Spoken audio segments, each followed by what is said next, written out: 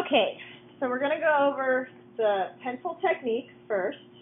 You need any colored pencil. Remember, black, white, gray are not colors, they are neutrals in art. So, cannot be black or gray, and white won't show up, so it won't do any good anyway.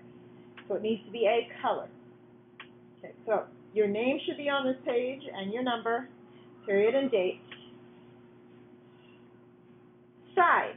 So you need to have a sharpened pencil, and you're going to lay it on its side like this. So if you want to figure out how to hold this, open your drawing hand, place the pencil in there about like this so that the tip of the pencil is on your pointer finger. Gently wrap your fingers around it so you can hold it on its side. And you lay it down. You don't have to do a lot of pressure, just kind of lay it down on its side, and you should not see any lines then. It should just be a nice, smooth value. Zoom in a little bit so you can see it a little better. So it's just a nice, smooth value there. All the way across. That's side. Heavy, you can go back to drawing, holding your pencil like you normally do, and press heavy. Color it in heavily. You can go back on top of it and make it even heavier. So this is taking more pressure. Light is using the tip again, and you're just lightly coloring it in.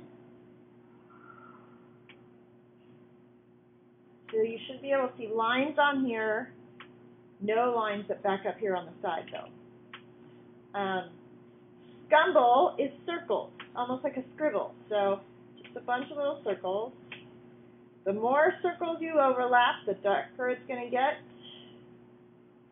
The fewer circles you use, the lighter it'll be. Hatching is parallel lines.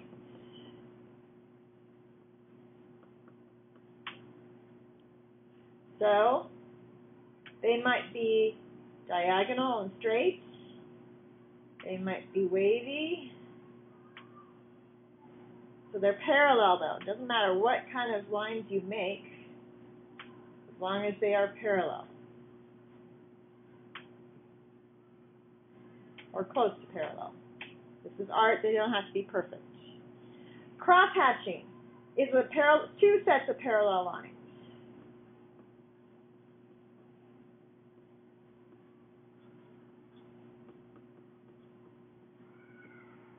Two sets of parallel lines. So I'm going to go this way first, and then I'm going to cross them the other way.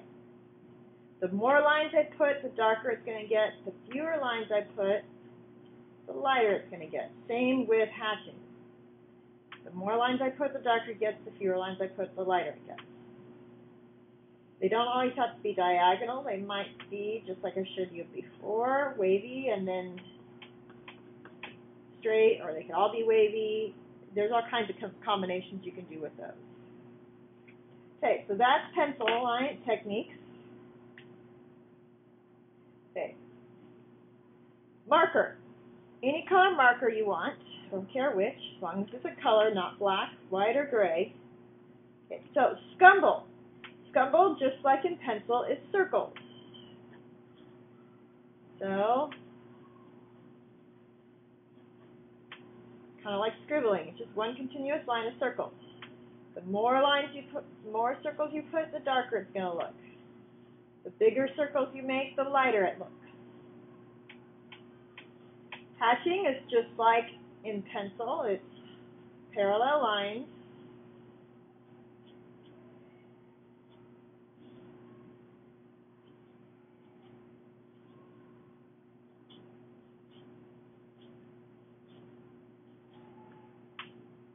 Okay. Cross hatching, just like in pencil, two sets of parallel lines.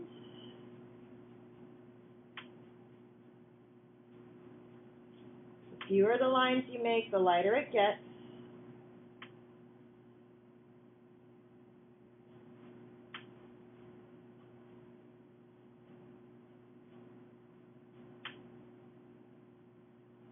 Pointillism. Pointillism is a bunch of dots. So Now, when you go to do pointillism, you don't want to smash your tip. So instead of raising my whole arm to make my dots, I'm just going to lift my hand just a little bit. So I'm bending my wrist, and I'm just to give it a light tap.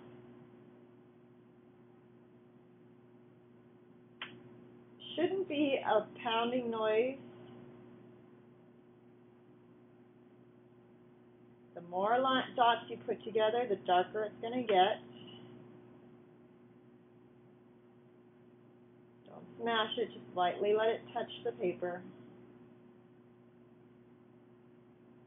The fewer dots you make, the lighter it gets.